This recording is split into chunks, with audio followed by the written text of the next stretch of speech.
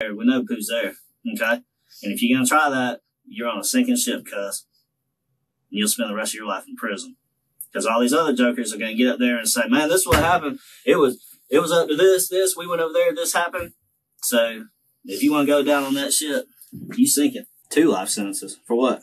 No, I'm just saying, for example, if I get me a lawyer and I still tell y'all the truth, I'm going to still end up getting charged with more than what you know what the thing is, Pooh, is you need to show some remorse. And not come in here and try to say, I wasn't there, I don't know nothing about nothing, because that's horse shit. We know it's horse shit. We got you on video.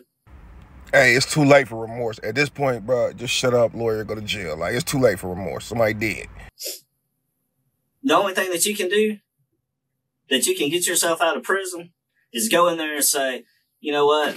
I take responsibility for my actions. It wasn't supposed to happen this way. It went sideways, but this is what happened. This is my fault. This is my responsibility. It's your constitutional right to have an attorney before we talk to you. He basically just gave you the best legal advice in the situation.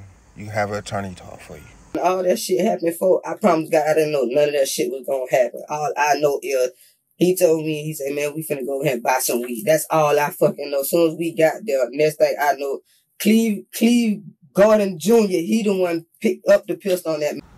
He gave his first, middle, and last name.